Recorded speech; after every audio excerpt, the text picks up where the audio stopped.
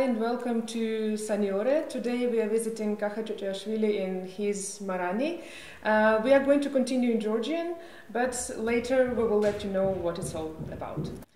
Dear Kakha, I'm very glad to be here today. Let's start our interview with the story of Tchotiashvili Vineyards. So, thank you as well. I'll start from afar. In Kakheti, every family usually has a bit of grapes and a bit of wine. Our family was no exception to this. I liked to help out a lot. My favourite task was cleaning qvevris. It was kind of a ritual for me. Then I grew up and I went to study. But my first profession wasn't winemaking, it was physics and mathematics. Only after I decided to study oenology, and then my brother and I made a decision to start a winery. It happened in 2002. Also, we had a purely scientific interest towards wine that came together with education.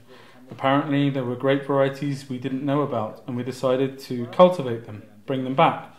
Now we have about 40 varieties at our vineyards and work not only with traditional qvevris, but also with French barrels. We enjoy experimenting with styles. For example, we have rosé wine made in qvevri, and things like this. And first of all, we enjoy the wine we make. It's a great diversity. And how many varieties out of those 40 are ending up in the bottle? As the variety restoration takes time, now we only bottle 13. Some varieties are too rare and too few, some of them too young. I might make several litres of wine out of those rare varieties in order to understand how they taste. If I like it, I can plant more, but I'm sure that our cellar will never become a huge one. I realise that I won't be able to pay as much attention to the details as I want if we grow too much, which is why I prefer to have certain limits. My big hope is that our business will remain a family business and my children and my nephews will be involved. We already need help. More vines are being planted. The kids already have their wine, their special lines. They started to be involved quite early. And how many little helpers are there now? 4 of different ages. My boy is only 3 years old and one of the nephews is already 19.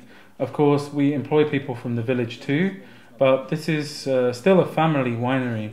We are 3 generations now, parents, my brother and I, and our kids. Kakha, let's talk about technology a bit. So, qvevri, barrique, what are the perks of working with each of those?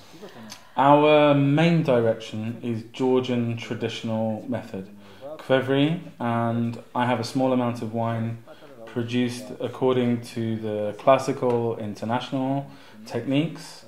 However, sometimes we combine. First, wine is fermented in the qvevri with the skins and the stems, stays there for 7 to 8 months, and then it's being transferred into the barrique. This style is appreciated by many customers. Among the international style wines made only in barriques, we have my son Ilya's line. This wine ferments and ages only in wood. In this cellar we have 23 qvevri, but in total we work with 45. Those rare grape varieties and our curiosity made us increase our capacities. And are those qvevris Kakhetian or Emiratian?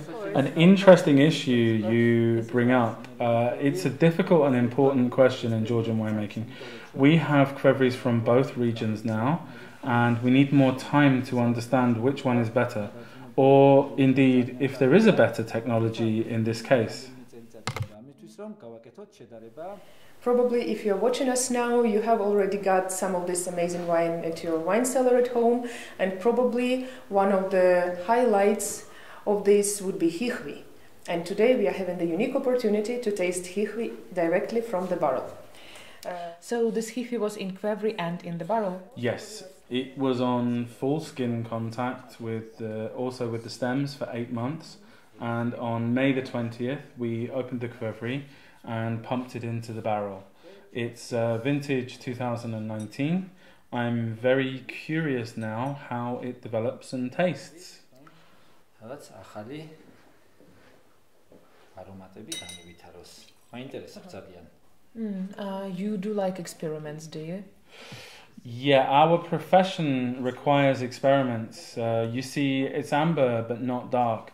The barrique helps it to become milder, to have tender structure and milder tannins.